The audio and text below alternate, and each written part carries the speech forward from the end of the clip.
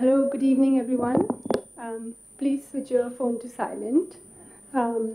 This session is also being streamed live on Zoom and YouTube. Since it's a hybrid event, the session will be recorded.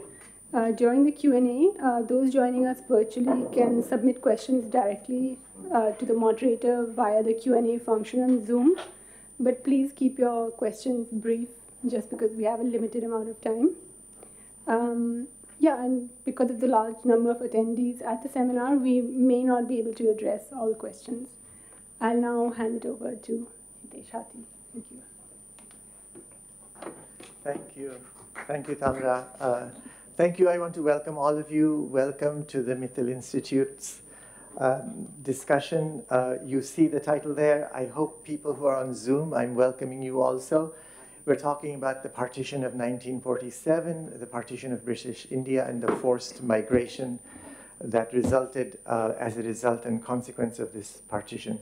So I want to say I'm very privileged to be here. It's wonderful to be here with our India team staff and with our partners from Harvard Business School IRC in Mumbai, who are also here and have helped us organize these events. We are doing a series of events based on this book, which let me hold up, and you can see it on the web also, I hope, both here in India as well as in Pakistan and in Dubai. I'm also very privileged to be here with these very distinguished panelists. It's my job partly to introduce them, but since they're the main event, I'm going to keep you waiting for a few minutes before I give you the introductions and just acknowledge why we're here. It's 75 years since the independence of India and Pakistan. We're still celebrating and haunted by what happened. Freedom came, and it came with a partition. And 75 years later, we're still trying to figure out how could the partition and what followed happen? How could it have happened? What really happened? How did people react to it as they were experiencing it? How did society react to it? And how are we to make sense of it all? So, you know, what's before us is something pretty fundamental. It's an event whose ghosts are still with us, that still haunt our politics, our culture, our arts, our society, and we're still trying to make sense of it. And that's what we're going to try to do today, I hope in conversation with all of you rather than lecturing to you all. And this all began, I want to acknowledge my colleague Jennifer Leaning, Dr. Jennifer Leaning, who many years ago started looking at the partition, and I'll give you her background in a few minutes. And she brought to the Mittal Institute a set of very interesting questions based on what she was finding. And those questions really helped focus the work that the Institute eventually did with her help into something that really, for the first time, looked at the experience of those 7, 8, 9, 10 months of the most intense border crossing, forced border crossing along the new Punjab border that, remember, was being created as all of this was happening. When people started moving, they didn't even know. This is going in and out. Are we? Yeah, when people started moving, they didn't even know where the border was going to be. So looking at all of that from the experience of those people and from the humanitarian angle is what we began. But as I said in my questions, this is a very wide, deep thing for us to think about, and that's exactly why we needed partners. And so, you know, Umaji, Navsharanji, about whom I'll also tell you, are among the people who joined us for this deep exploration. And Jennifer brought this, I'm a bit of an imposter here, Jennifer brought this idea to my colleague Meena Hewitt and Tarun Khanna. Neither of them could be here today, but they're the ones who converted Jennifer's questions with Jennifer's help into an extraordinary project which over many years has borne fruit in this book. And the work still goes on. And it turned out to be the perfect project for the Mittal Institute. So let me tell you just for a minute about the Mittal Institute. But in case you're wondering about me and how I got to be here as opposed to Meena Hewitt and Tarun Khanna, just very briefly, I'll tell you, I studied Latin, classical Greek, Sanskrit, Hindi, Urdu. I taught South Asian literature and history. I went on to become a journalist for 20 years. I worked out of the NPR station in Boston, working on a couple of national programs. So it sounds like I have a very wide background, but the truth is I was one of those people who could never focus. So I could never focus, but it turned out to be the perfect set of qualifications for working at the Mittal Institute. I'm the new head of it. And the Mittal Institute is an open platform institute that does research in anything that seems interesting, and especially research that involves breaking down silos. Academia and society are both similar in that they're silos, and we work to break those down so people can work in concert across those silos. When I think of the kinds of work, just in the last 6 months, the range of work that's come across my desk, we're a study on labor markets in Karachi. We're developing a large-scale project on climate change and resilience in Bangladesh and across the whole of South Asia. I'm actually looking, we have some of our resident Mittal Institute scholars here.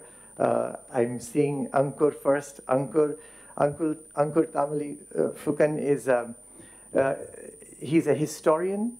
He has an interest in festivals, in populism, in nationalism. He's been tracing Bihu, the national festival of Assam, especially during the turbulent decades of the Northeast's political and social history in the 80s and 90s. We have Ankur, we have Mayanka Ambare. Mayanka is a demographer. She has a background in economics and sociology. She's looking at healthcare and the elderly and all the issues and the demographic questions that surround it. Soon we'll have Anne Rachel Royson join us. She's studying the early translations of the Christian Bible into Marathi and trying to make sense of them. And I don't want to leave out Shrishti. Shrishti Sethi is here. Shrishti is also working on the partition. She works especially in the field of borderlands and migration. She did her PhD at the Tata Institute of Social Studies. And you should also talk to her. She has extraordinary insights into partition. So that's the range of work that the Mittal Institute does. And coming back to the topic that brings us together today, I want to say that what's really important to think about is these things are very hard to talk about. Our societies haven't talked about them enough. But now is a moment when we all seem ready to. And so it's a moment, it's an exciting moment to maybe think about how we finally make a kind of new sense of what happened. And that's what we're here for. So with that, let me just introduce our three speakers of the day. Let me start with Umaji. Uma Chakravarti is a feminist historian. She's a filmmaker, she's an archivist. She has a special interest in oral history. She taught at Miranda House, University of Delhi. She's written widely on Buddhism, the 19th century, gender, caste, and labor. She has an ongoing interest in the history of marginalized groups. Currently, she's working on a book which has a tentative title of The Dying Lineage, The Politics of Reproduction in the Mahabharata. Among her recent works is an edited collection, Thinking Gender, Doing Gender, Pedagogies, Histories, Cultural Practices. Umaji is also a documentary filmmaker. Her films dwell on the lives of unknown women, and they've been screened widely, as you all know, in India and also abroad. Umaji, welcome. We also have Navsharan Singh. Navsharan Singh is an independent researcher, a writer, an activist. Through her published work, she has made contributions to the understanding of state impunity for mass violence, as well as the understanding of sexual violence against women. Her current work revolves around the agrarian crisis in Punjab and landless Dalits and women. She's managed to combine scholarship with an intense engagement with social justice and human rights. Her work includes the academy, women's movements, and the wide sphere of democratic rights in India, and she works both in English and in Punjabi. Now, Sharanji, it's very great, an honor to have you here. And let me tell you about Jennifer Leanings. When I said to you that Jennifer brought these questions to us, and the questions were riveting, and they were a kind of new insight, and she'll talk about some of this. It wasn't incidental. It came from a lifelong engagement with those issues. And let me tell you a bit about that life. Jennifer is a senior research fellow at the FXB Center for Health and Human Rights at Harvard University. She's retired professor of the practice of health and human rights at Harvard School of Public Health. She's an expert in public health and rights-based responses to humanitarian crisis. And as I said, she spent a long time, nearly 50 years, working at the intersection of war, disaster, atrocities, conflict. She helped, as I said, lead us in this work at the Mittal Institute, and that's resulted in the book that has brought her here together. So, Jennifer, may I ask you to start us off today? Thank you so much, Hitesh, for your lovely introduction to the people, the Institute, the three of us.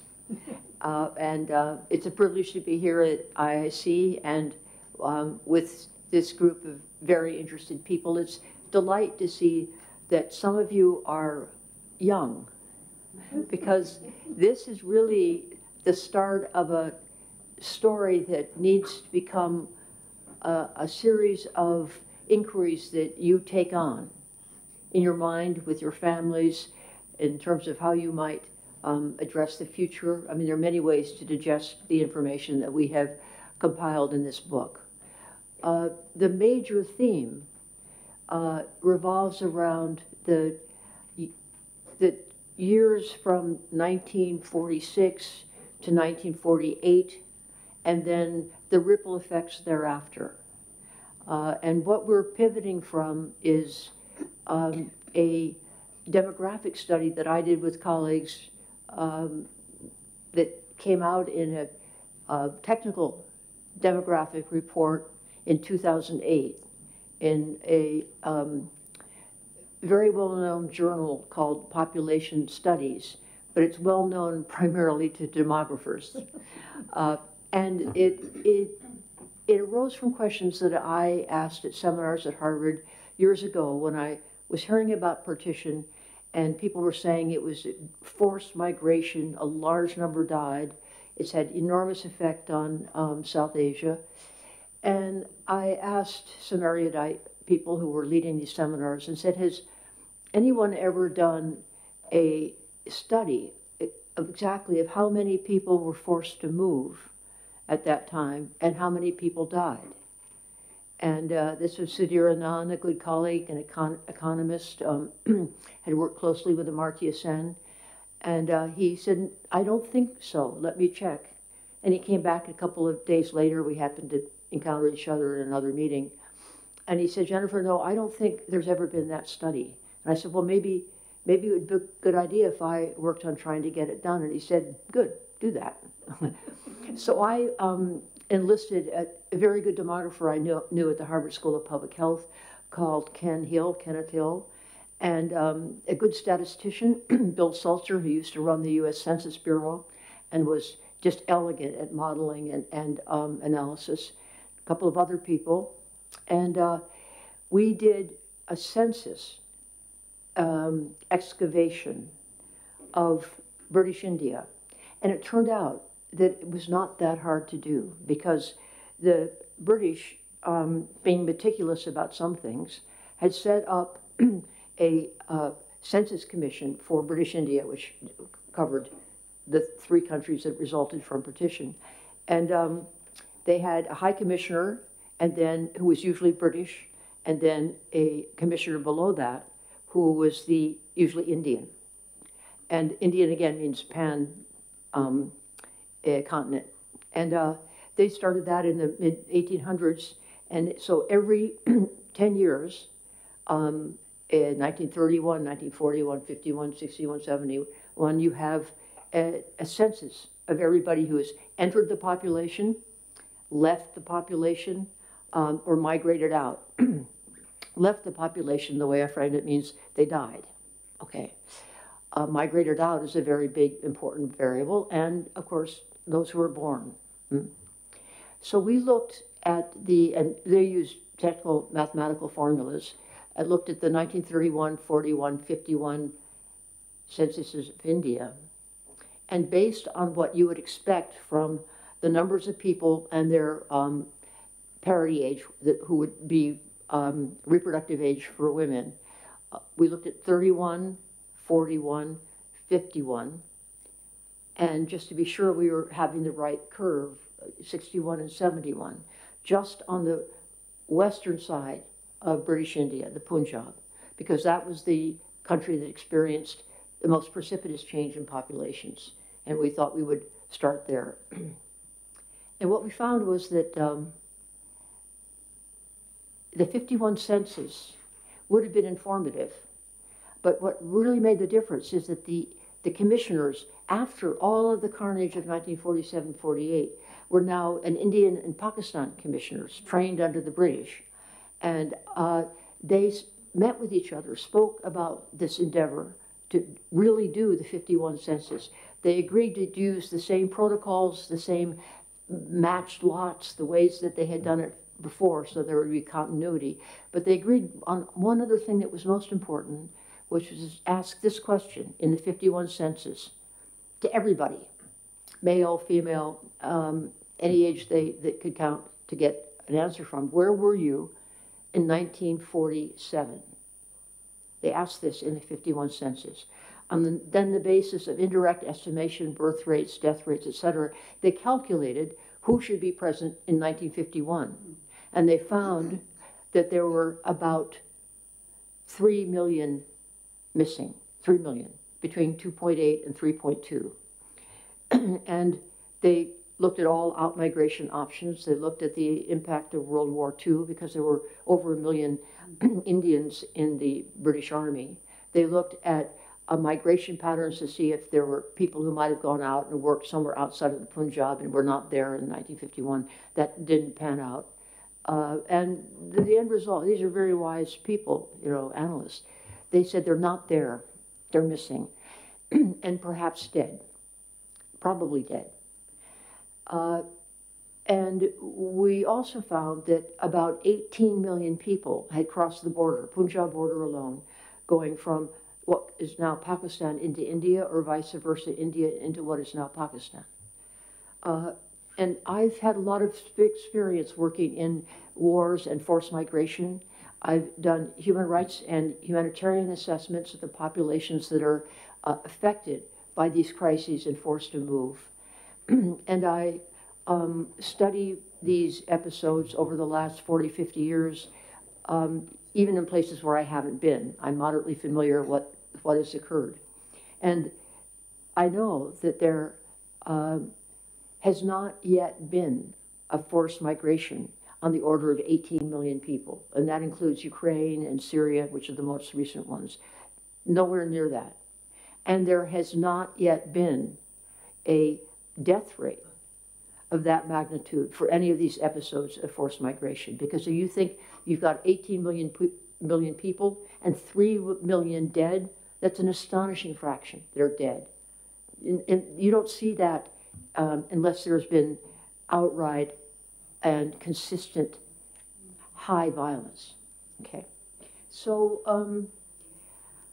that then emboldened me to look at the records, and we looked at I looked at the British records and the look at the records, and we looked at I looked at the British records and the number. I mean, looked at a number of records. Let's see at that, and there are files that talk about what was going on, And at that point, I realized that to really engage in what was going on in the Punjab, I needed to enlist people who were from the region, who were scholars and demographers and historians and social scientists who understood what India and Pakistan, at least on the Punjab side, really consisted of, and what patterns and expectations one should have from 1947, 46, 47, 48.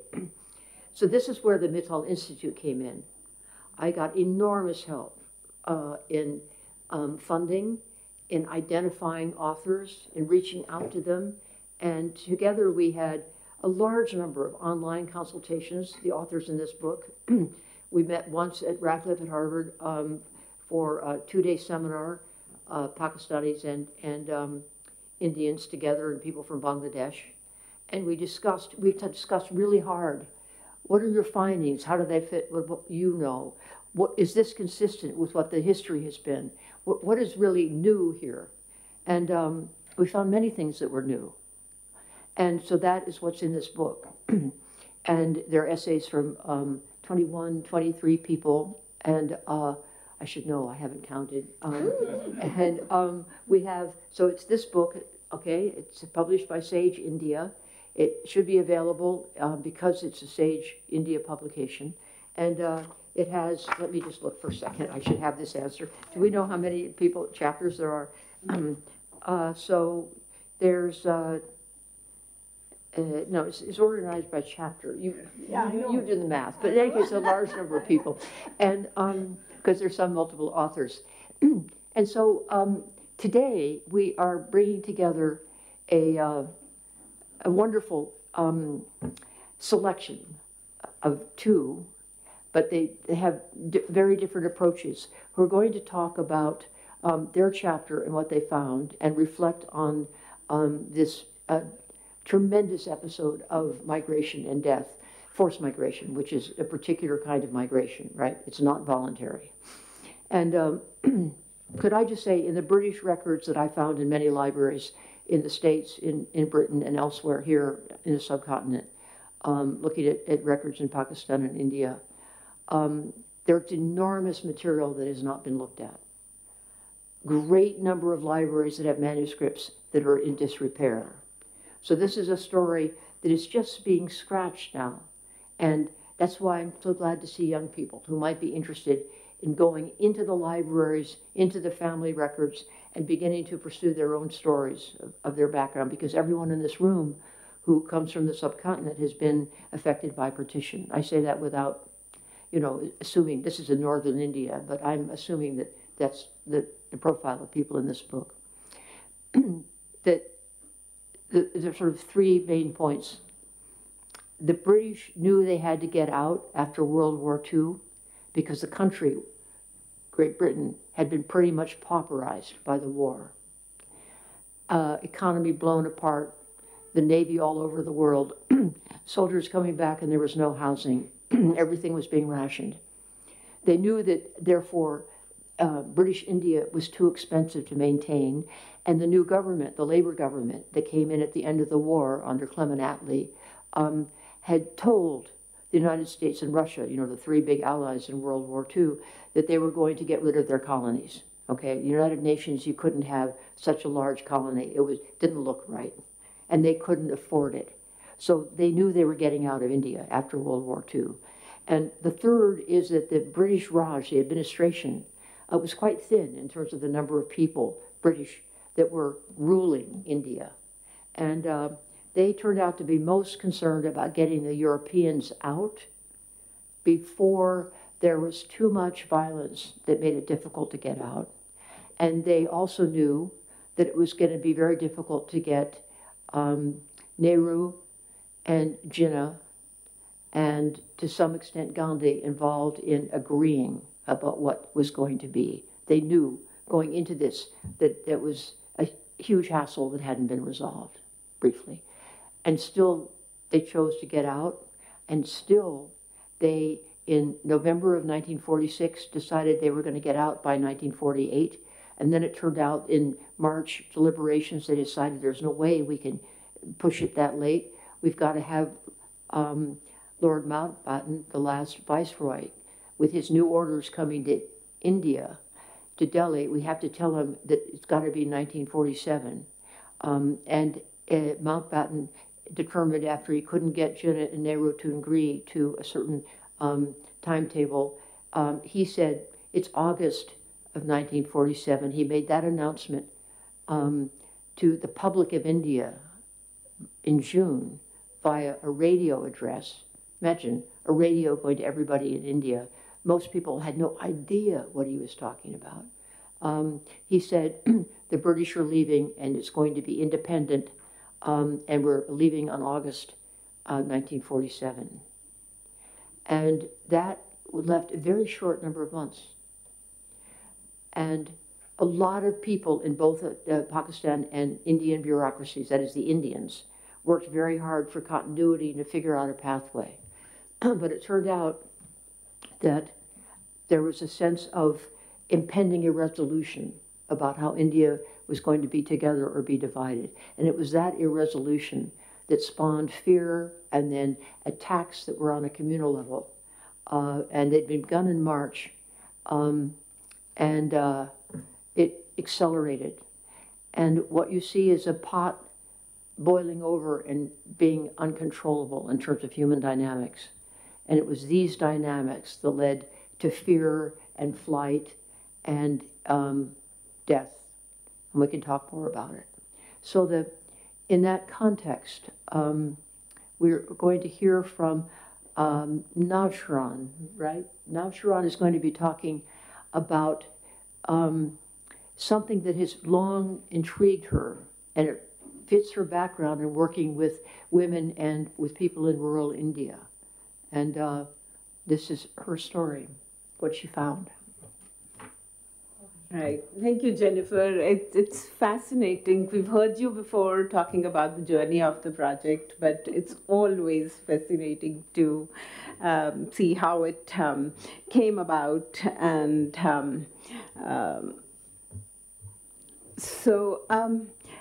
this was the actually, Jennifer, when she started talking about where she's coming from into the study of partition, that's what interested Uma, and Uma brought me into the work. And I had known Jennifer, actually, we've never got a chance to tell you that from my work on human rights violations and mass-scale violence and crisis, and also the question of deciding reparations, rehabilitations, etc. But that's a separate story.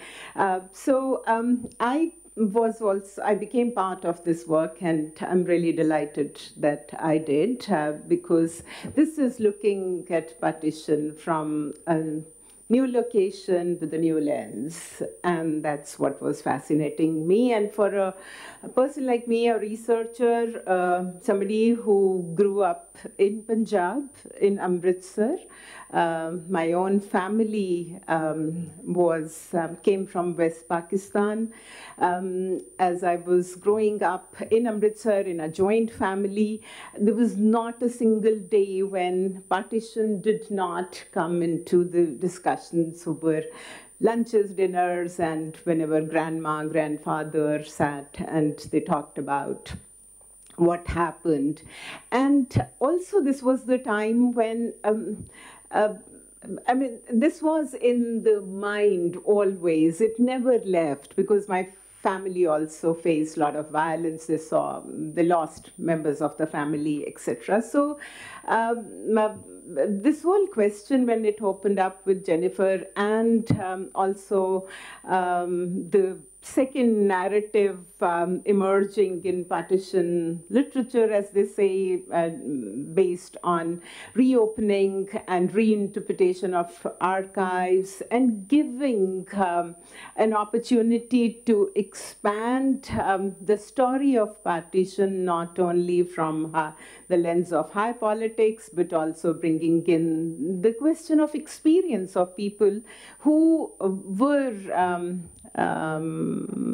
who saw partition and who experienced it, and also from the second generation who carried the story over. And I'm one person who is a carrier of intergenerational story of partition. But again, when I started looking at the question of partition, it became very clear that there are still, even when we are talking of new narratives entering, there are some silences. There are a large number of wounds. There are large number of exclusions from this history, and they continue to be important, but neglected. So this is, and one of the people, or one of the classes that I found totally missing was the rural, landless, low caste Muslims in Punjab. And I learned fairly early that their story was never going to be part of any large historical records, because whatever I had sifted through did not have any reference to this group, and how identity formation also happened in this. So this talks of also politics of speech, who gets to speak, and who records in what medium. So I've been working on landless Dalit labor in Punjab for the last many years now. But my introduction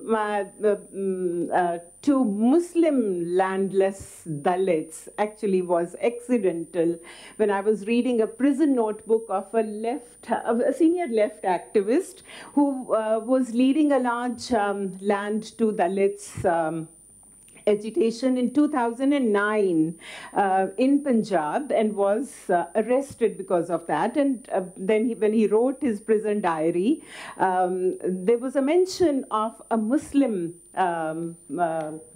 kammi, attached labor, who this person writes, Sukhdarshan Nath is his name, that how he was rescued, how he became, his experience of partition. So it was a fascinating story how rural kammis in that particular region were saved by communists at the time of 1947, and were rehabilitated in the villages. They were told that this was their land and they should not go. And then this person, who I interviewed later on, said that I thought these were good people, these communists, and I also became a communist. And that's his story.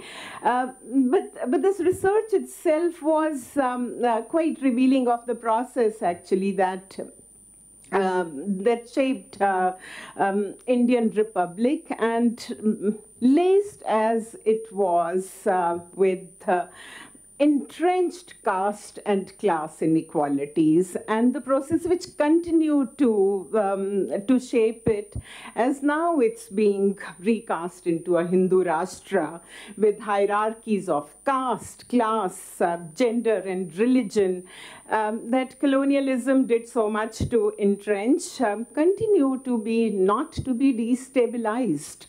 And this is the journey which I took when I started collecting testimonies, and this lasted a period of over 2 years. The purpose was to build a narrative on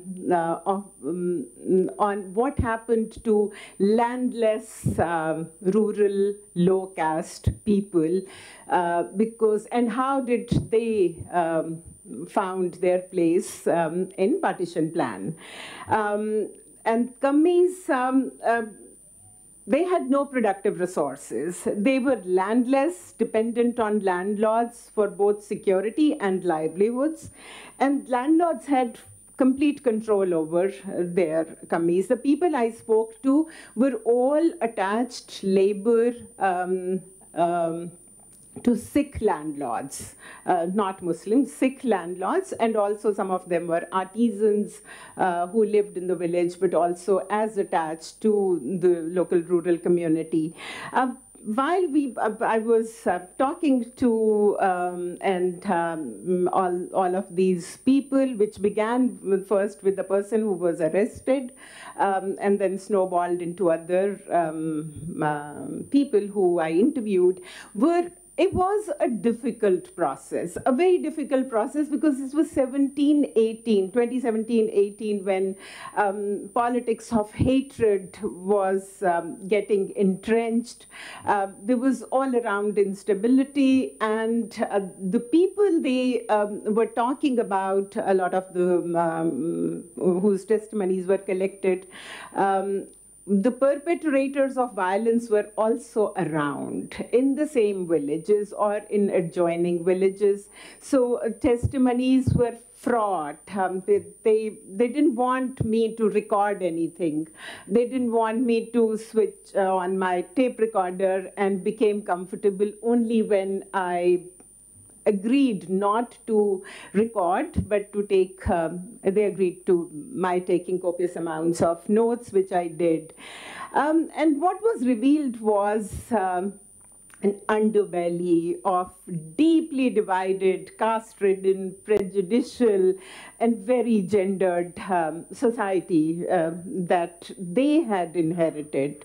So it was their history of dispossession, of silencing, and betrayal, now becoming a larger refrain in which they were describing their journey. And every time they talked about past, present was slinking back into the conversation of how they loved, they stayed because of the love of the land, and look where they have. And what is homeland for them was a question that was,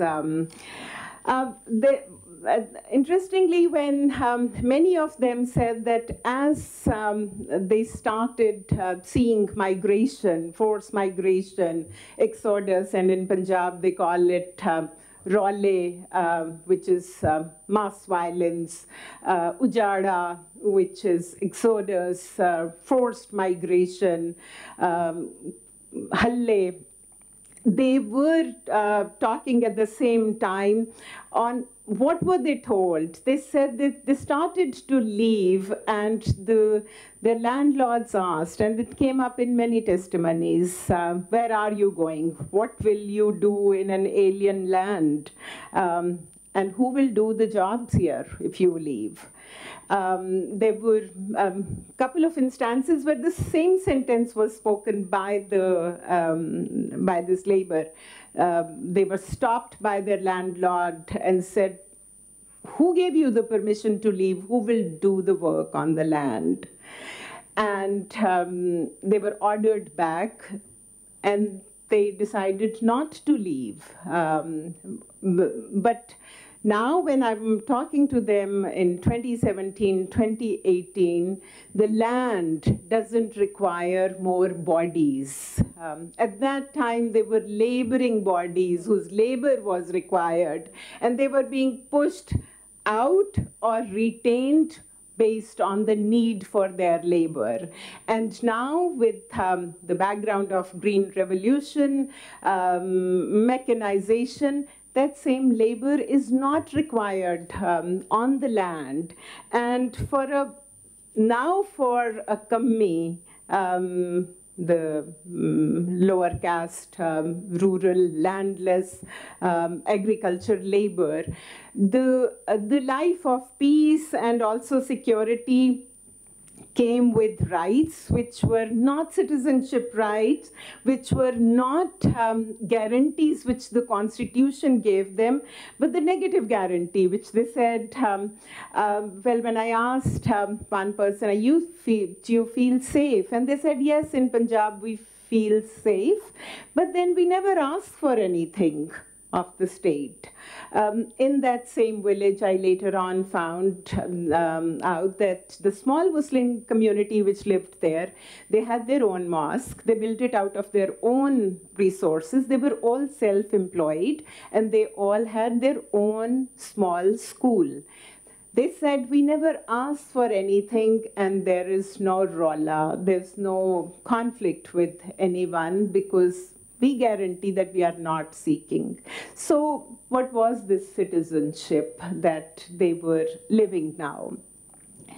And there were, in the absence of all the historical records that I was saying, I actually also relied on Punjabi poetry and fiction, which is a wonderful storehouse actually of what really happened, because we have a large number of poems and novels written at that time where Kammi is a protagonist also.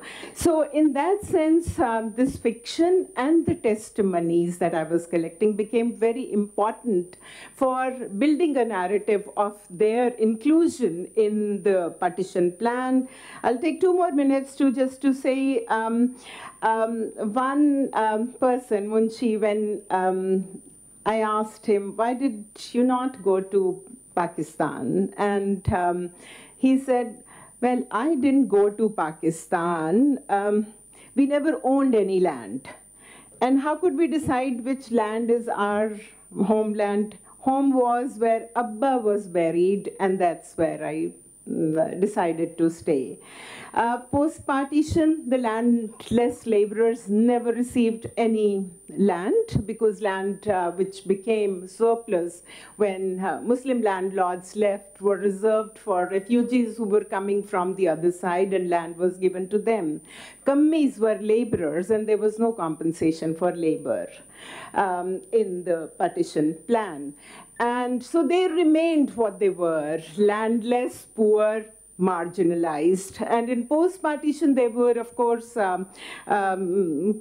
colonial state was forced to give land also to tenants and to small and marginal Jat peasants who were also dispossessed, but they were not low caste. And they had become important in electoral politics. And with that, they could actually negotiate, deal with the state and get land. But the Kammis remained unrepresented politically. There was no party which was seeing their interest, and they remained landless. And I wonder sometimes if they had become part of the narrative of partition at that time and had become a visible group which also was suffered, maybe in the scheme of development or the development project of the Indian nation could have something for them also, but it never happened. So just to wind up, they were I will say that a last thing about there was one particular interview with a woman when she started to speak about her experience. She talked about the difficult circumstances and the choice the Kammis were making during partition and were also making in India today. So Aisha Bibi, name changed, was her name.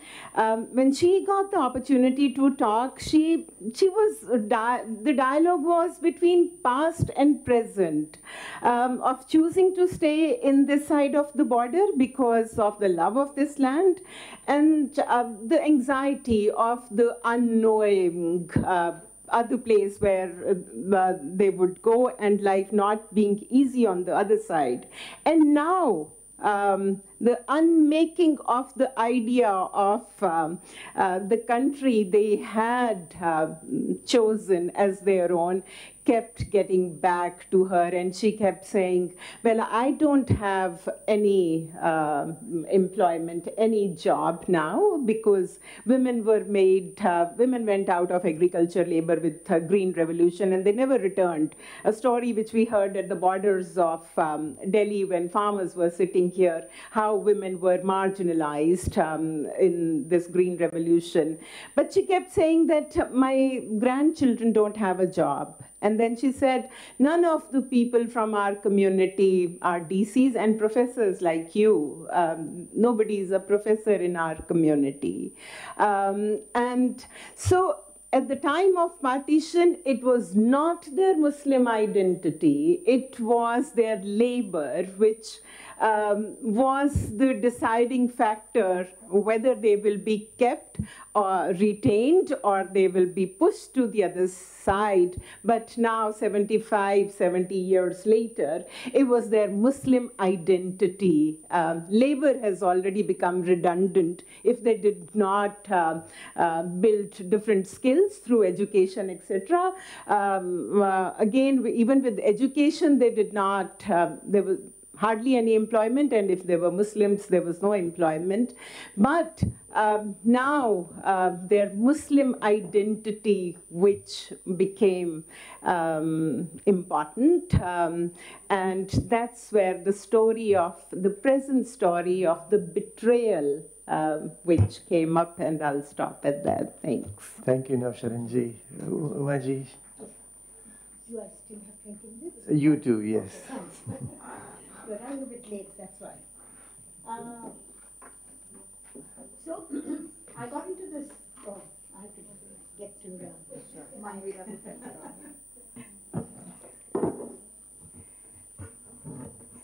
So I got involved with the. I won't go into detail, but I got involved with the first the archiving project because by chance. Jennifer and I know a certain gentleman who decided that she should contact me when she comes into India, and that's how we got to know each other. And that's how we started off. And initially it was entirely an archiving project.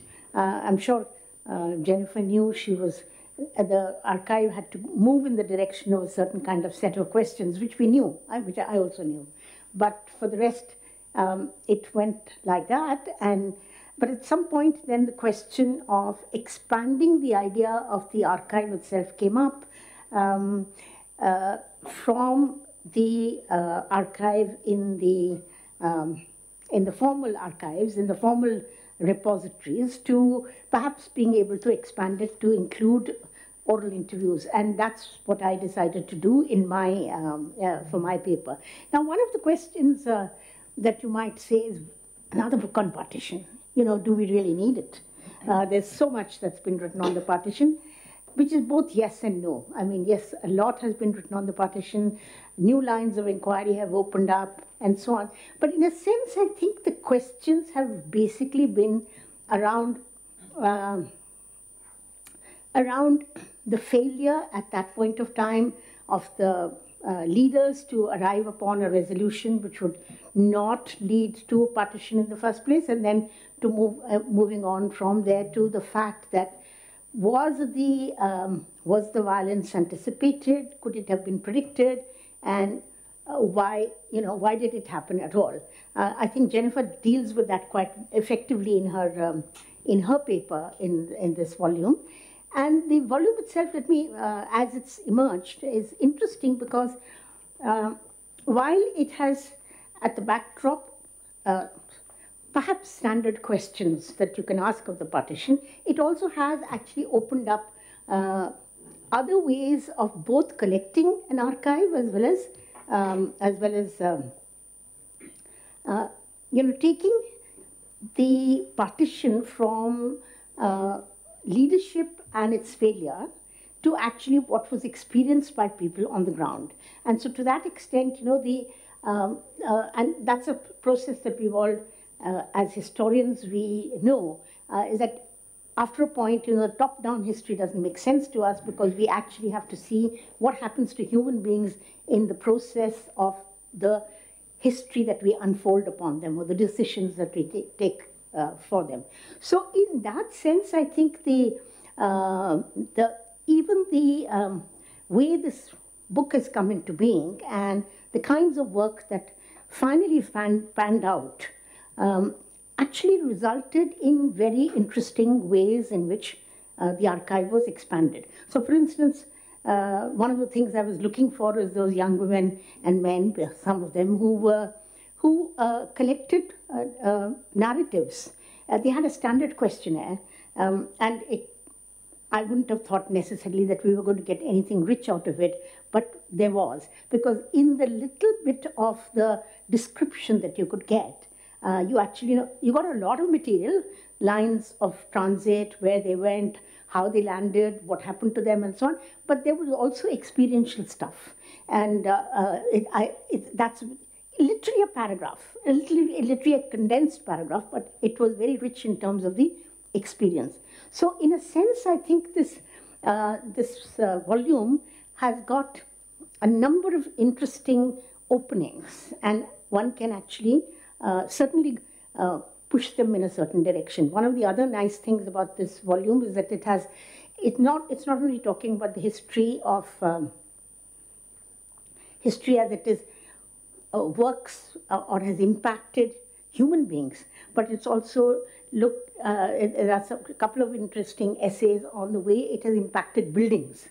And that's one of the nicest papers over here, Nadra Khan's account of what happens to two buildings in Amritsar, in Lahore, and what, its own history. So that's actually quite fascinating because, in a sense, partition and its consequences worked at so many levels, at so many incredible levels, that it isn't actually quantified only by also even the human experience part of it. So there's really, in that sense, I don't see that actually we can easily close the historical inquiry on the partition, because there are many, many ways in which we can actually add to our understanding, including the understanding of the kind of failure that the kind of was there a failure of anticipating, of planning, of knowing what was going to happen, or was it really something that, in a sense, a catastrophe that emerged?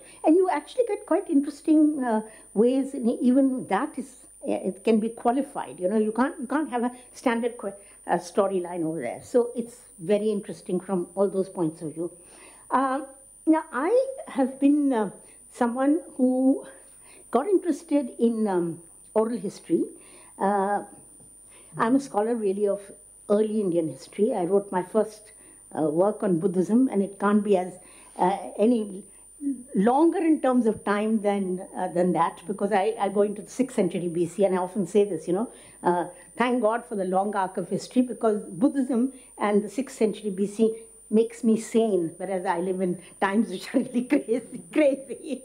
So, but the fact is that at some point, you live in the present, and as you live in the present, you actually get involved with what is happening around you. And 84 was for me the moment when I knew I had to document, we had to document it, because I knew there would be a status narrative that would come on, and that status narrative was going to, look at, the conspiracy, this, that, or whatever it is. But I was interested in what happened to human beings, and the catastrophe was so huge. And I had never forgotten the partition. So for me, 84 was a recall of the partition. And I felt that I can't be a scholar of only ancient Indian history. I've got to do this hands-on near and now. And I kept on moaning and groaning and saying, we need to document this. And then one of my students, who was only my subsidiary student in college, said to me, so what's the problem? Let's just get hold of a couple of tape recorders, and we'll go off and talk to the people. And so we got hold of a couple of tape recorders. That transformed me, and so we started to do oral interviews. Now, one of the things that happened in the 84 interviews was many of the Sikhs who were being interviewed by us, recalled 47. There was no way they were going to forget partition, and they had a standard line. They said, nothing happened to us over there. Then we came here, aur apne watan mein humko mara. It is, we were killed in our country, you know, so, or we were attacked in our country. So it was very, very clear that as far as the histories of people are concerned, they don't sort of start at one point, terminate, and then, you know, start again. There is a continuity in the way in which people experience and think about history. And so the oral history part of it was quite important. Now, as we expanded the idea of the archive, when you moved away from the National Archives of India and whatever it is, it was clear that one of the things that we needed to do was to actually talk to people who, it was already by that time 70 years since the partition. So everybody, people were dying. And they were close, I mean, they were dying without telling their stories. A number of people have written about the way in which partition survivors did not actually speak about the partition for many, many years later, till many, many years later. So it was like a wound that they carried, and they thought, let's get on with the business of living, and they didn't really go at that. But with them would go the stories. With them would go the human experience of actually what happened at the time of partition.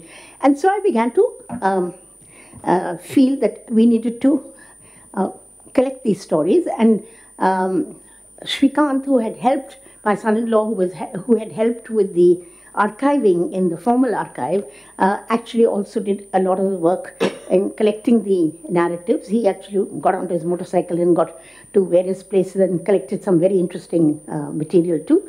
It was clear that that each of these stories, each of these accounts was an account not only of the social networks, you know, where they went, all of which has been very nicely done in the book, in that collective thing which Tarun Khanna and all have written.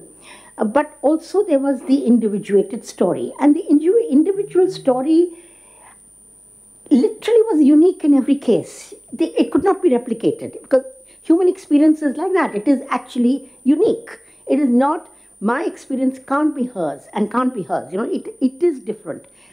But it is also very rich in terms of what actually happens to you at that moment. So I started to do some interviews. I didn't do that many, but I did about 25, and they were very rich in terms of the. Now, all of these people whom I interviewed, who were now in their 70s, 80s, a couple of them have actually passed on, were children or young adults at the time when one started to interview them. And that meant that now, so what I'm going to say briefly, because there isn't that much time. So one of the things that's significant in the narrating itself, I will get to the detail later on, but what sense do the protagonists, the experiences of the partition, as they tell their account so many years later, what kind of recall do they have? How do they recall the partition and the way in which it happened? It would be very interesting to see the differences in the way in which people actually told the stories. So in a sense, it became a question of, if you were, say, for instance, a professor, sociology. One of my interviewees was a professor of sociology, very interesting man who was 13 at the time the partition happened. And I always saw him as someone who was extremely hostile to questions of gender. We had a running relationship. And this is for your information, this is JPS Oberoi. Yeah. And I had this running battle with him over questions of women. He told the most incredible story, because he actually tells it, and I can't go into the details of everybody, but reflecting back from his understanding. He's a sociologist. He was very interested in Islam. He did his fieldwork, in fact, and he was 13 when they came across. He did his fieldwork in Afghanistan afterwards. You know, so he actually carried the partition and his experience of being in Lahore in an interesting way, into the kind of work that he did in the future. Now, what was interesting about him is that he not only had the eye for the details, so he told you, what kind of land was compensated, what was not compensated. Those details he had very finely. Evacuee property is different from refugee property. All sorts of little nuances that would be provided. But most interestingly, his whole account, and first I'll tell you this very charming detail, the 60-40, everybody knows that there was a 60-40 division between including the cutlery and whatever it was. It's made a joke of now. That is, even the museum holdings are divided on a 60-40 basis, which means that the Harappan material is divided like that. And so we got the dancing girl, but they got the priest. So there was this division of even that. That detail they were. So here's the 60-40 division happening, and suddenly they discover they don't have, the Amritsar hospital does not have radium. So somebody goes around to Nehru and says, we don't have any radium, it's all in Lahore. He writes a handwritten note and gives it to this doctor, who carries it and goes to Lahore and brings back 60% of the radium in a lead box and delivers it to the Amritsar hospital, and that's how the 60-40 division. Now, so it's cutlery, but it's also this. Let's remember, history is not only about trivia. History is actually about a lot of detail. Anyway, so even this comes out of Professor Oberoi's account. But what was most amazing was that he told the history of the partition as he said, what sense does he make of this division? He said, this is what patriarchs do. They divide the land, they divide the assets, and they make shares, and they say, this is yours, and that's what they were doing. So he actually saw it as, and this man whom I thought was the most patriarchal person in my life, suddenly now makes a statement which I completely vibe with, because it's absolutely true. This is what patriarchs do. They just divide up things in that, whatever it is. But his own story is quite amazing, because his family starts to fall apart because of the domestic dynamics of patriarchy within. So he's got a father who's trying to abandon his mother. And he's using the partition to try and abandon her. Now the son is 13 and knows something is happening over here. And so, there's this whole drama being enacted of, I need to go and retrieve my books. And his wife says, oh, you do? I also want to come along. And she knows he's trying to dump her. So she goes, and then these two kids are left, the son and the daughter. 13-year-old son and the 10-year-old daughter are left on the station. And the daughter bursts into tears, and she says, this is the last we are going to see of him. They will never come back, And she's crying. And she said, I will have to, and the detail is interesting, I will have to manjofy Pandey in the houses of people. That means I'll have to wash utensils in the houses of the well-off people, because I'll have nothing. And he consoles her and he says, no, don't worry, don't worry. We have English education. Yeah. So English education will serve us well. And don't worry that nothing is going to happen to you. So look at the recall and the dynamics that is being enacted at that moment over there. But anyway, so it's the story, the manner in which you tell the story has to do a lot with the kind of person you've become. But you are casting your own memory of the detail of what happened at that stage through the eyes and the lens of you as the adult who's now looking back with the politics and with the understanding and the sociology or whatever it is of the past. Now, from that point of view, actually the narratives both have a structure, but they are also quirky. There's a quirky element of what they tell you. And again, I think I have 5 minutes, maybe? Or maybe 3 or 4. 3, 4. Okay, okay. I'll try and tell it in 3 or 4. One thing I'd like to mention is that actually nobody knew what was going to happen. Really, nobody knew that there was going to be this amazing fleeing of the population. That's not something that and initially, people who were given the choice of being in different, choose to be in India or in Pakistan, including the army, chose to be in, Sikhs might choose to be in Pakistan. And the argument that was used was very interesting. The father says to the son, who's a 21-year-old army man, choose Pakistan because our lands are there. And then he has a line which is most interesting. He said, I'm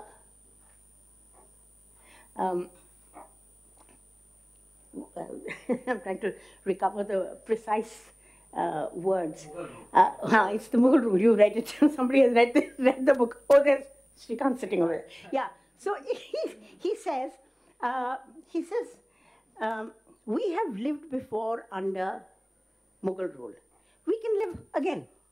So it was not as if to say because this was you were now going to live under the statehood or under the community, which was, and yet then because the violence happened, then within 20 days, then you also re-choose your whatever. It's since we don't have time, I will just but the similar kind of statement would be said. But why should we go? Why should we go? राज बदलता है, आवाम नहीं बदलती है. So power, the government changes. Why should, nothing. And equally there's this, an interesting woman whose daughter is studying for the exam. There's a lot of concern about her safety and whatever it is, security. But she's studying for her exams. People are trying to do the normal also. And the mother comes and says, what are you studying? And she says, I'm reading English literature. She says, this is not the time to read English literature. History padho. Look at what happens when state power changes. This is the widowed mother telling her daughter, this is what is important. State power is all the difference. And then, there's a storyline of how she transforms her history, as it were. I mean, she shows agency. And I will quickly tell you only two, literally a line each.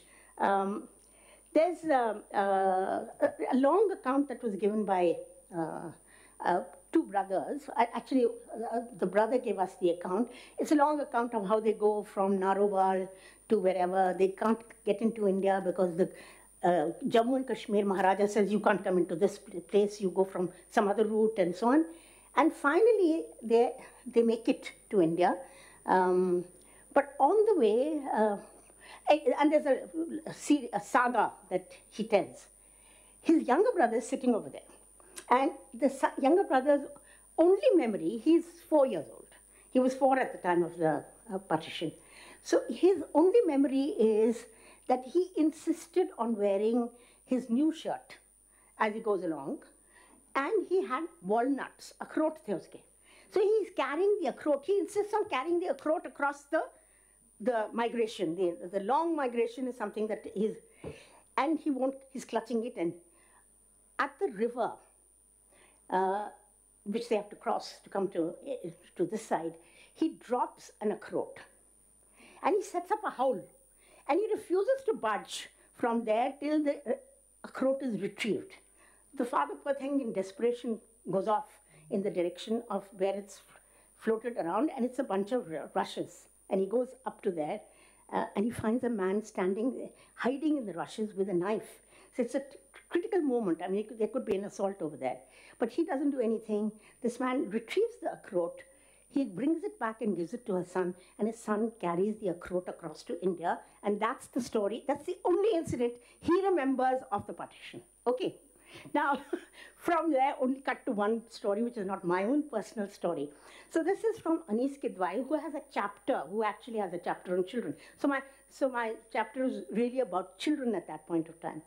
So she has this wonderful account of children in the camp. There's this little girl whom has been found in the hospital. And the nurse saying, deal with her because she's going to create a riot over here. And what do they discover? What's your name? She says, Sita Hasina. What's your father's name? Similar, one Hindu, one Muslim name. What's your mother's name? One Hindu, one Muslim name. They don't know what to do with her because they can't find out her identity, and she's sticking with this thing.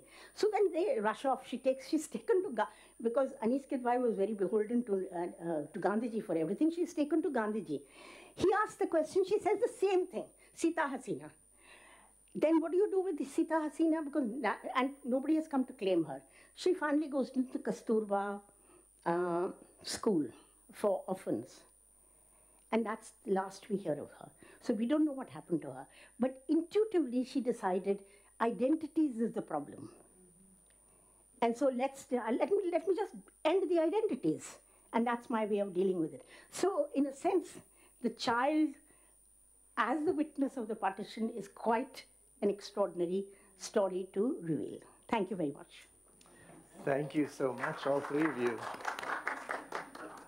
I was beginning a tabulation of all the fascinating things that I learned in this time, and I think there are too many for me to count.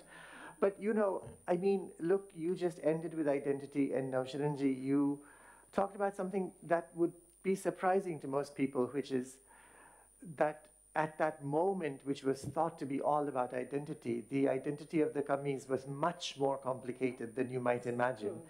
And of course, interestingly, all the socialist governments of the many, many decades that followed also continued to fail them in the intervening decades also. You know, Jennifer, I just want to underscore the couple of things that you said. And then, you know, we could have, I have a bunch of questions, but I'd really love to hear from the audience. But I just, you know, it's worth underscoring that when you in your research, you found 18 million people had crossed, and that's just the Punjab border, that's just the western border. You know, the book also has a chapter on what happened on the eastern side. 18 million people, it's the largest forced migration, Jennifer said it, but it's worth saying again, in recorded human history. You know, when you think of how staggering that is, and sometimes people like to say, you know, 18 million out of 400 million, but it wasn't really. It was 18 million out of a very small portion of northern British India, really. Of course, some people moved from Bihar, UP, other places, but mostly it was Punjab, what are present-day Punjab, Haryana, and parts of UP, and 3 million dead. You know, we may not have time to get into it, but there's another part that Jennifer found, which is that these young nations that didn't even know their borders at some points, and some would argue, since we're still negotiating them, that we don't know them to this day, you know, actually in the end met the challenge with their limited resources, the humanitarian challenge, in ways that are extraordinary. So, you know, we created the worst of situations. I talk about the collective we, all of us in this subcontinent. And we also met it with extraordinary humanity and administrative competence, which will surprise you, but that's also there. But, you know, but before I go on and ask about those things, I'd love to hear from the audience questions, thoughts, comments, because, as I said, this is something that touches all of us. Almost all of us have some direct connection, family, friend, to these events, and an academic interest in them.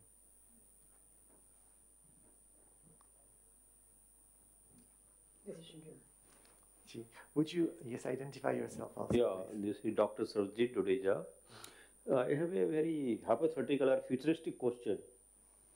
The way present day government is talking about a partition was based on religion, then it was for Hindus and that was for Muslim. So why not to exodus this Muslim forever? So it should be only for Hindu. Is it possible to happen in future? Well, I'm trying to understand. Would you restate your question, sir? I'm sorry. I'm saying. Would you, yeah, just move the microphone closer to you. Yeah, the present day government is very adamant about this partition was happened on religion based. Yes. India is for Hindu and Pakistan is for Muslim. Yes. So why Muslims should be allowed to stay back here? Why not should be compelled to leave this country to Pakistan? Is it going to happen? Oh, you're afraid it might happen again. And that there might be, well, I'll let our panelists speak, but there's no doubt that the memory and the facts and the experience of partition continue to haunt our politics and our culture throughout the subcontinent, not just here. Did one of you want to speak about that? I think it's, I mean, some of the things which Uma said, which I said about how partition actually happened, how people experienced it, both Hindus and Muslims, and I looked at Muslims, low caste. And we can see that it was not based on, it was not that Muslims were going to be sent somewhere.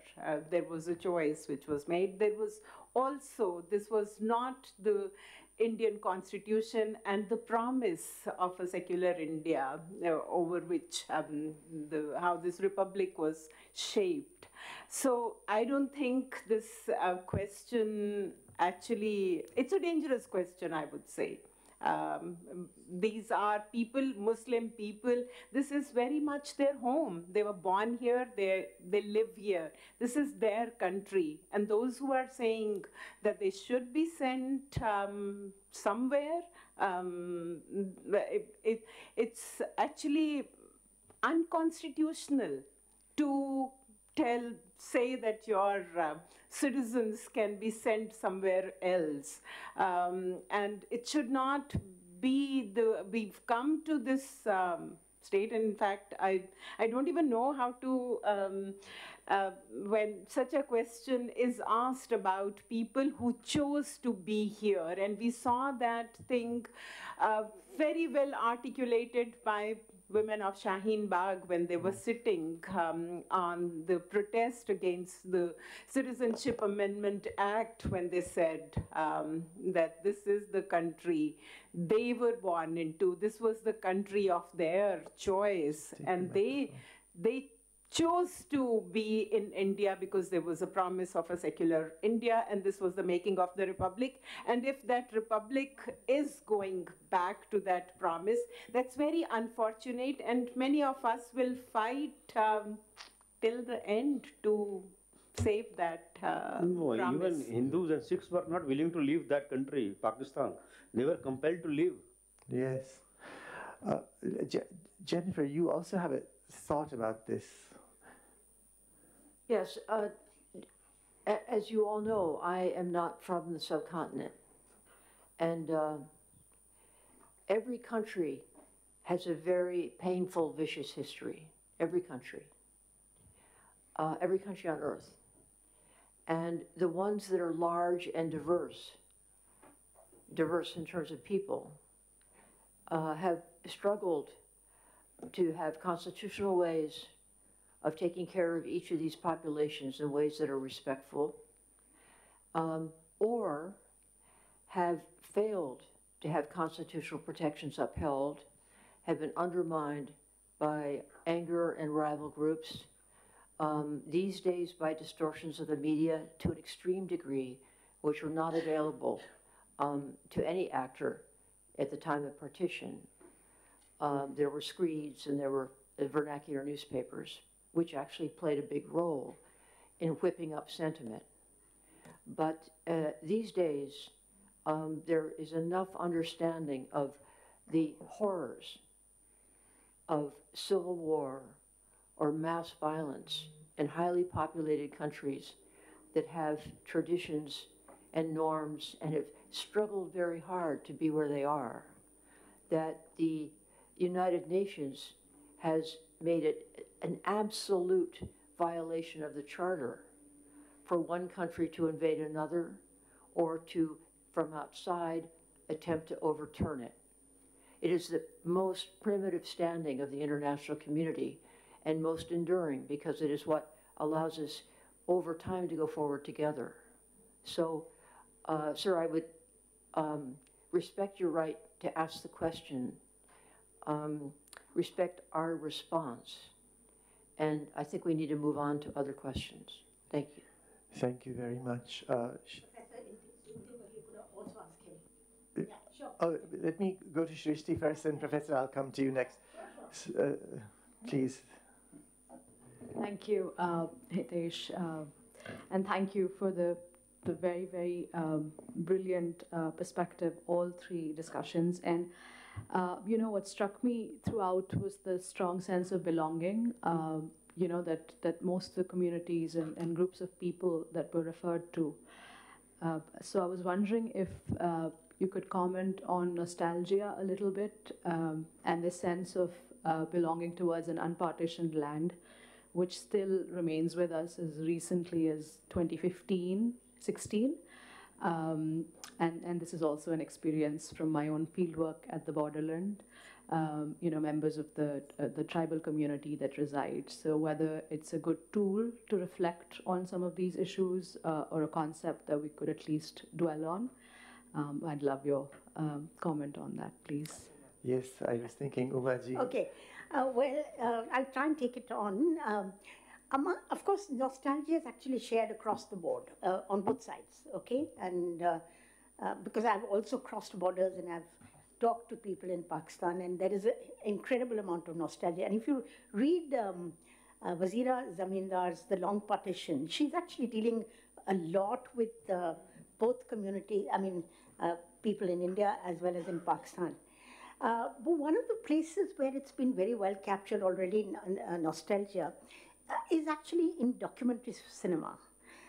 So recently, along with a young filmmaker of mine, I have not made a film on partition, but she has, and we curated a film festival, a three-day film festival at the Habitat, and you actually see the nostalgia and the loss played out amazingly in this. So there is a lot of nostalgia, and people, they haven't exist as long as you have memory. You have actually the presence of that place still inside you, and if you've lived there at any point of time and brought it to, it may be, it may be 70 years, 75 years later, but you're still carrying so much of it in the form of, the food, who came around, what they said, what kind of relationships you had. Apart from the moment of crisis, the long-term relationship that happened was part of their histories. I think, so in that sense, the nostalgia remains for the place. And I get messages from people. So recently there was this, and you get it from both sides. You see recently an 88-year-old woman crossed the border, went across, and she made history. She was given the visa, she went across, and she went. And I know of a story which was related to me when I was sitting in the Pakistan, and I was waiting for my visa. This man told me the story of a Sardar who came to an old Sardar with his son. They came for a visa, and he just told that, that visa giver, that is the officer stamping the visa. He said, "मैं तो जा रहा हूँ. तू कुछ लिख, तू कुछ कर ले. I mean, what will you do to me, huh? I'm going. I'm going." He got the visa, and the story is amazing because he got the visa. He went to Rawalpindi, which is where he was from. He went to his old house, and he asked for a charpai. And he lay down on the charpai and he died. That's the story that this visa giver is telling me about this man. So nostalgia is something that is carried really on both sides. It's quite amazing what they were. And recently I've been given a message, sent a message which says, this man is longing to go and see his birthplace. Please get him a visa now, So I want to go to the professor, but let me abuse my privilege as a moderator to also say, your question, of course, raises very painful possibilities. They're dreams and nightmares, and we have both of them. But, there's a kind of confidence we can also have in the history of this subcontinent. I think back to the fact that when Alexander's armies crossed into India, and we have this in recorded history, they spoke to the gymnosophoi, the naked Indian philosophers, about what land this was, which they didn't know about and had only heard of it as a mythological place from Herodotus. the people who described it from where they were to the mouth of the Ganges, to the mouth of the Sindhu River, to Kanyakumari, and they knew the dimensions. It was clear that already in 300 BC, 323 or something, people thought of this as a cultural unit. And of course, they knew there were kingdoms that fought brutal wars with each other, and they were divided. And you know, you spoke earlier about the division of the museum artifacts. We got the dancing girl from the Indus Valley, and Pakistan got the priest. If you look at the dancing girl and the priest, they also represent two different, what in the 19th century would have been called racial types. As early as the Indus Valley, there were people here who clearly came from Africa, and there were people here who clearly came from Western Asia. So there is a way in which the long history of this place, which has always been divided politically, you know, is with us. And that's why I always think, you know, Ghalib, one of the great poets of all time, he wrote a verse that he never wrote, in the sense that there's a verse that's been put into his divan, which scholars will tell you doesn't belong there, but most of us have heard it. Khuda ke vaste parda na kaaba se uthawais, kahin aisa na ho yahan bhi wahi kafir sanam nikle.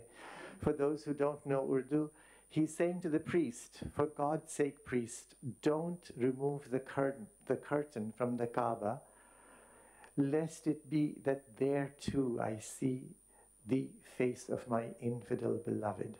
So of course, instead of seeing God's presence, he's seeing his beloved, classic Urdu. And instead of just any beloved, she's a kafir, or he's a kafir since it's technically male. And it's not just speaking to the Muslim who's at the Kaaba, it's speaking to all of us, because speaking as a kafir, you know, I might be that infidel beloved. You know, we're all somehow intertwined. So one can have a nightmare and a certain kind of confidence in the resilience of the place also. And we see both of those working out in history. I'm sorry, I've now talked long enough, but please. Yeah, so Uma, I just thought when you were saying that patriarchs divide things, and that's the sociologist J.P.S. Oberoi's insight, that, you know, we all see things through our own lenses. And G.D. Birla, as a business family, he said, if you have a family quarrel, a joint family splits. Yeah. So this was his way of saying that partition should occur. It's a quarrel in a joint family, so you divide. But I was very struck by when you said that after 84, the people said कि यहाँ नहीं हुआ, वहाँ नहीं हुआ, यहाँ हुआ, that we were killed here. And this is what a Sikh said. And I wonder how that squares with this statistic of 3 million. You know, because the thing is, the previous estimates were much lower. I think G.D. Khosla was 5 lakhs, 500,000.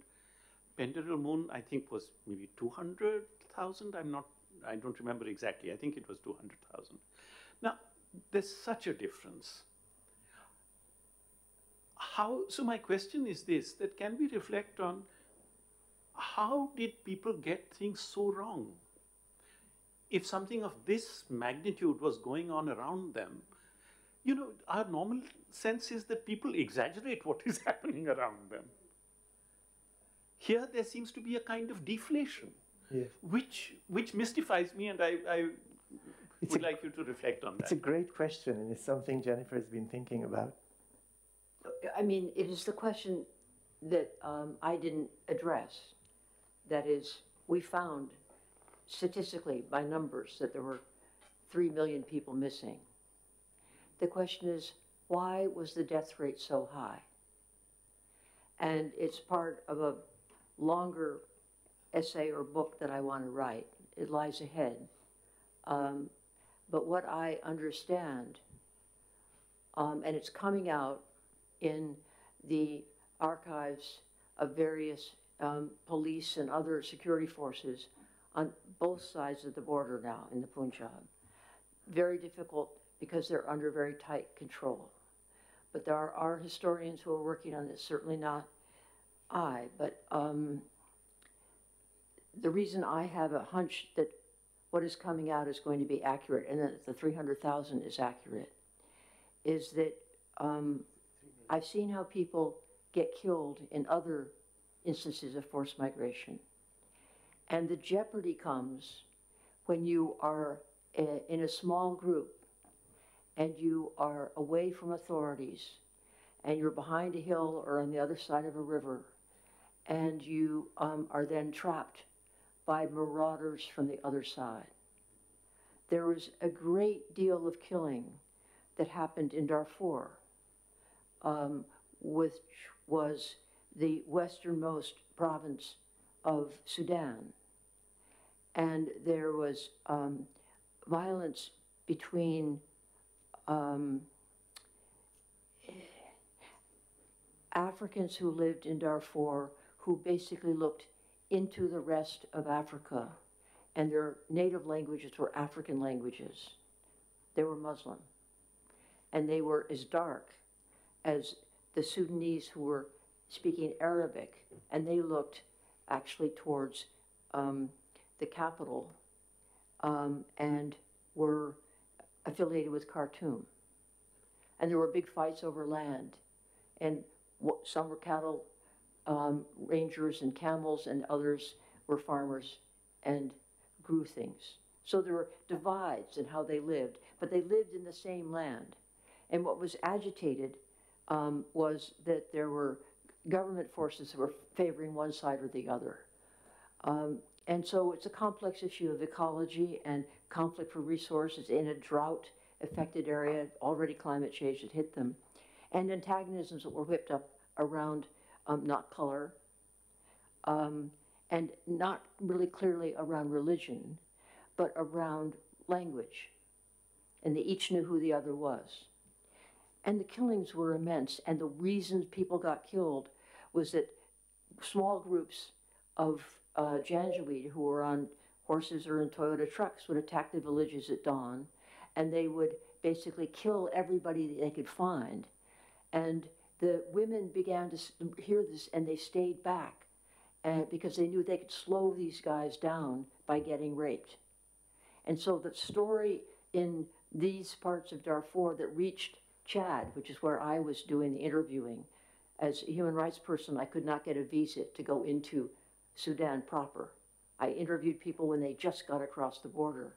And the story is that as these patterns into the war went on for quite a while, the men fled and the women stayed, and it gave a chance for the men to flee across a desert that had very few trees. And so the point here that I'm getting back at is that my very strong hunch, and it's being underscored by what I'm hearing people who know the archives are saying, the secret archives, is that there were intense small groups of very, very enraged extremists who were killing people in the villages, way in the countryside, killing them unknown to the British, far from any force that was large enough for their side to protect them. And the killings went on unabashed, uncounted, and unrestrained. And that way, I know from some of these, from small places like Kosovo to much larger places like Darfur, you can kill a whole lot of people. The UN stopped counting in Syria when it hit 500,000 because they just couldn't keep track of all the data that was coming in, and they couldn't rely on what it was. The UN determined that 500,000 people had been killed in Darfur because they didn't want to count any higher because it was going to be so explosive, really. They stopped counting, and the killing was still going on. So it's not that this order of magnitude is incredible. It's not that. It's that we have not yet got the full story, and we may never get the full story. But the trend would suggest that there were many people killed who never surfaced as numbers that were recorded. So that basically it's killing off stage in a way. It's killing off stage, It's completely off off the stage. eyes of the elite or the British or the judges who made the estimates, the yes, judge who made the estimates. And the family members who came and have their stories and speak of having somebody killed on the train or 2 or 3 people picked off when they were staying by the side of the road at night, which is always a dangerous thing along the Grand Trunk. They would know who was killed. And the British knew who was slaughtered on the trains because they were there. And the various members of the military evacuation organization, whether they were Pakistani or Indian military, just new Pakistani military, they worked together to try to stop the killings. But they were focused on the huge numbers that were moving. I mean, it was like a river, right, coming. And there were some people coming through the brush and people flying and wealthy people on boats, etc. But they were focused on this mass of people moving. But on the other side, over the hill, so to speak, if you think of a cowboy moving in America, there is stuff happening. And that, I think, is what is really turning out to be the new findings. And these will not be findings that I can personally attest to. It's going to be more data coming out because there are intrepid investigators on both sides of the border. And it's not for a political reason that they are trying to get these answers. It really isn't. It's for them to try to understand what actually happened during partition, because the agony that has not been discussed is a large contributor to the loss of life. But there's enough known about how people died or were killed that is still feeding into anger. And it's a hazardous inquiry. And it's not one that I can undertake, but it's one that I think is based on very sound premises. Hey, thank you. We are sure, because then I think we shall have to end after that. Yes. Yes. A lot of people also died of. Please say who you are, sir. My name is Srikant. I helped in archiving, finding archival material for the project. A lot of people also have died of epidemics. Yes. And we need to remember that the Second World War caused a massive rise in food prices. And especially in Punjab, there was a situation close to famine, if not actual famine. In Bengal, we had a famine. Yes. In Punjab, because of the rise in the cost of food prices, there was a situation close to famine, and people were underfed. And we have many photographs of children, just dying of cholera and other diseases, even when they are being administered medical help. There are various photographs or evidences. And we can just imagine if there's such a large exchange of population of almost 20 million, a 10-15% death is not unimaginable. And also the large number of migrants. See, the trains and the transport, the lorries, they could carry only at the most 8 to 10% of the population, but the large number of population had cattle, the bullock carts, and the whole other things. They had to travel 700, they had to march 500 miles, say 800 kilometers, right from Mewat all the way to across the Rajasthan border. Just marching that distance, a lot of people just died in marching that distance. So we have to, when we study history, the thing is, history has, as a discipline, we take into account only the objective aspect, that the material that is presented to us. But there are a lot of the subjective factor, which is because of its non-material nature. It is just not there when the epoch has passed. So these kind of things which have been reported in people's experiences. Srikant, could I just say, you're bringing up a really brilliant point. And it was part of my answer, and I forgot it. Because you found those archives. You find those records. And just from a more public health standpoint, getting back to your question, indeed, there were large numbers of people who died uncounted from illnesses and distress and dehydration and waste, and people along the way who lost maybe 2 children. There was nobody at a census that was saying, here you are a family, how many people have you lost? Nobody was doing that accounting. So the other contributor to deaths, and I don't know, you're implying, and you may well be right, that the larger share is from just the agony and attrition that comes from this kind of forced exodus. And there's some killing in the countryside, a dimension that I will never be able to understand, okay? And maybe somebody will come later to find the records. But Shrikant, your point is really well taken. I'm so glad you raised it, because it's very important that people understand this as a major factor. So I think all of this underscores how vast an experience and how traumatic it was. I don't think do we have time, or should we end now? I'm looking to Namita, who, do you have a quick question, Vidya? I know you've been waiting. No. It's absolutely all right. I understand the time. It's a little woolly-headed anyway, so I'm okay to do it. Yes, please, say your name so everyone on the... I'm Abhishek Sharma. I'm practicing law in Delhi.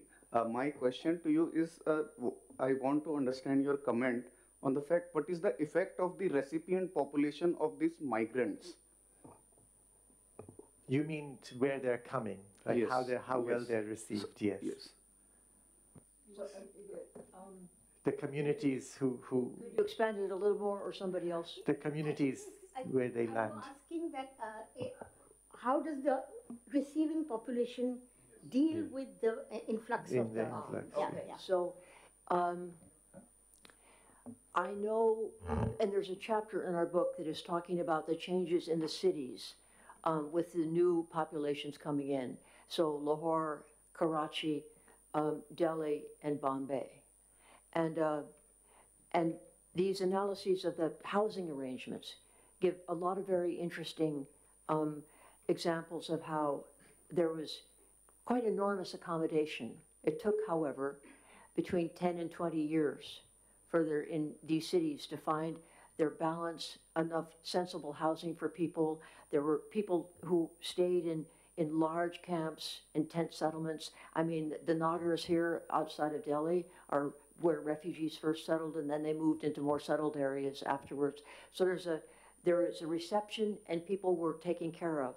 And then they were moved into various places where they might have stayed in sort of transitory things, tents even, in Bombay for a while, 10 years in tents, before they could find other housing. I mean, army barracks from World War II were filled up in all of these cities, and the crowds coming in overwhelmed those numbers that were possibly going to be housed. So the civil society and government on both sides worked incredibly hard to find housing and livelihoods for these people that arrived. Jinnah did a really wonderful thing. I mean, it was a tough decision, but all of the refugees coming from India who were moving into Pakistan were clustering around Lahore. But Lahore was basically like Amritsar. It was the place where everybody was coming, fleeing and crossing. And to have all these new people coming and starting to settle up tents and things, Jinnah realized that was not going to work. He, with Pakistan, had empty land, so to speak, in the south and the west. And so he had people move down there because they were farmers primarily, and that was where they could go. But the other issue, and this gets back to the point that Shrikant's making, is that there was enormous civil society surge in trying to help people who are coming in. And Delhi has an extremely important history there, the Delhi government. And the women's societies that clustered around the government executive committee for the treatment of the refugees that was set up. There were similar committees that were set up under both governments. Women's civil society went into full force in terms of supporting the doctors, the nurses, the hospitals, and it helped the women who then, of course, could care for the children in terms of nutrition and teaching and health care. And it was these women's groups around Delhi that actually raised the issue of the abducted women. And there have been several very good books on this and papers over the last 25 years. So that the amount of help that became available to people on both sides, once they survived to get there, being depleted by the epidemics and the killings, it was full throttle attention of both governments for the first 5 years of their existence to take care of the received refugee population. It was truly, if we want to talk about the good side of this, that these governments did everything possible they could do. They didn't have paper, they didn't have telephones. Jenna barely had a typewriter. I mean, it was an extraordinarily sparse time for government, particularly on the Pakistan side. And the effort to take care of these new arrivals was, in my view, heroic, and has not been lauded enough, has not been praised enough. So this is the longer book I want to write about the public health response and the civil society response, and the government in its humanitarian mode as a result of partition. So this book has fascinating and sometimes grim accounts. And it gives a panoply of insights that carry up to the present. There are other books that people are going to be writing and other stories to tell. But your question's excellent, and thank you for asking it. Jennifer, thank you. I think that's a great note to end on. I just wanted to add, you mentioned Delhi, the women's, as the book records, the women's societies in Bengal, also really stepped up in the crisis there, which was a different sort of crisis. We haven't talked enough about that, but there will be more books and other occasions. I want to thank all of you for participating and for being in a conversation with us, and I especially want to thank all of our panelists, Jennifer Leaning, Navsharanji, Umaji. Thank you very much for giving us multiple perspectives into our own history. Thank you all very much. Are there still chai and snacks outside? No. It was meant to precede. I want to also thank the Mittal Institute's team, and I also want to thank our partners at Harvard Business School, IRC from Mumbai, who've been helping us put all these together. Everyone's worked very hard. Thank you so much.